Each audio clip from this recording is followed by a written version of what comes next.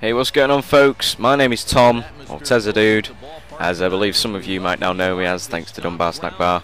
I'm going to get into that in another video. I'm going to save that because I don't want to start crying and getting all teary-eyed and thankful and crying and stuff. I'm doing it now.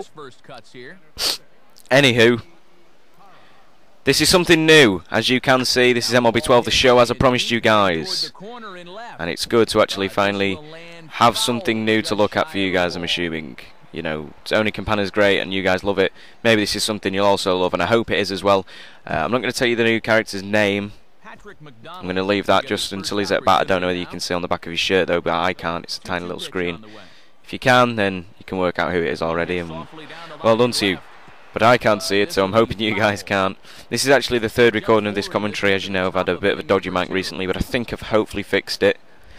First recording was all dodgy, so I then found a way of doing it. I took my mic out and my headset, because it's all part of one, and reinstalled it, and it seems to be fine again. I did a quick couple of test recordings, and they were both fine. So hopefully I fixed it.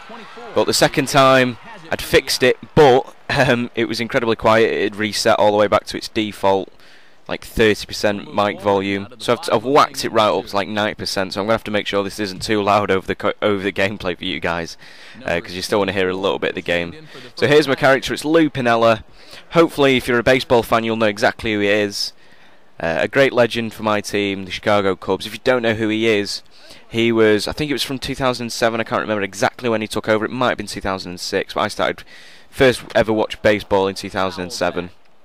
Was that my first ever really kind of sitting down and watching a game, and it took a long time. But I think we won, and I can't remember who the hell we were against. But I'm pretty sure we won that game back in 2007.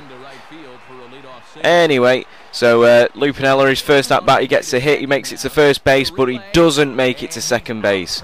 And that's disappointing. It would have been good for his first at bat to get a double. The character's team, Lou Piniella's team here, is the Jacksonville Generals at the moment, and they are the AAA or AA, I forget which, team of one of Lou Piniella's favourite team, the Seattle Mariners. And I'm sorry for the Cubs fans who wanted me to do something for the Cubs. I was going to do, in the end, Harry Carey or Ron Santo, but I didn't want to do everything the Cubs, and also Lou actually has a lot of ties to the Cubs, so maybe he'll get traded. Maybe I'll request a trade to the Cubs.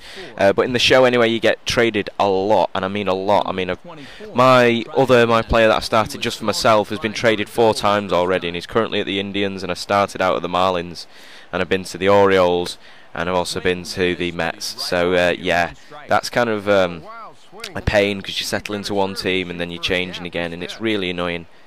But maybe I can get him traded to the Cubs. But the reason I picked Lou Piniella in the end was because, one, he's such a great guy, and I wanted to do almost a tribute to him, hence why I ended up picking the Mariners. But because he's got a lot of teams as well, so if he does get traded, he has worked for a lot of teams. He started in the Baltimore Orioles, ended up going to, I can't remember if it was the Cleveland Indians. God, I can't remember. It might have been the Reds. And then he ended up either at the Reds or the Indians, I think, and finally ended his actual baseball career at the Yankees. So he had a good baseball career, and then he didn't stop there. He decided to go into managing, and started out managing.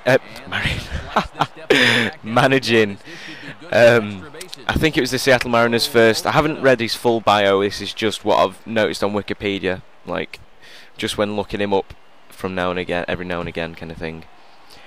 And he had a big kind of time where he was not most loved by everyone, but most loved by thousands of Cubs fans, was back in 2007 and 2008, where he was just absolutely brilliant as a manager, and he took us nearly to the World Series. But in the end, it was not his fault. You know, you can't say there was it was just a few bad managerial decisions. I don't want to be down on him, but a few bad managerial decisions. We never made it to the final.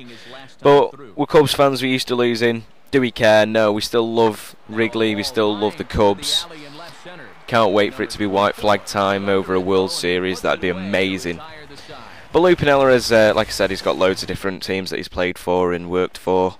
So I thought it'd be a good idea to do that, not just be restricting myself to doing Cubs for everything, because I know other baseball commentators, Dunbar in general, who's an A's fan, but he doesn't really do anything with the A's.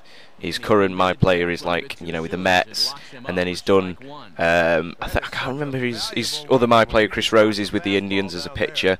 So he's not, you know, just doing everything with the A's just because a lot of his fans are A's and because he's an A's fan.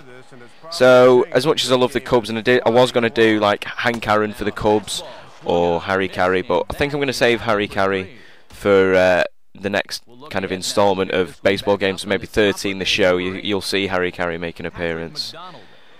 So yeah, that's kind of why I didn't want to just restrict myself. And as much as I know you guys, and I had more people saying they wanted to see stuff with the Cubs more than anything, and I do want to do everything I can, because these videos, like I always say, are for you guys. I want you to have the biggest input possible. But this is it for the first episode, guys. I hope you enjoyed, and I'll see you in the next episode.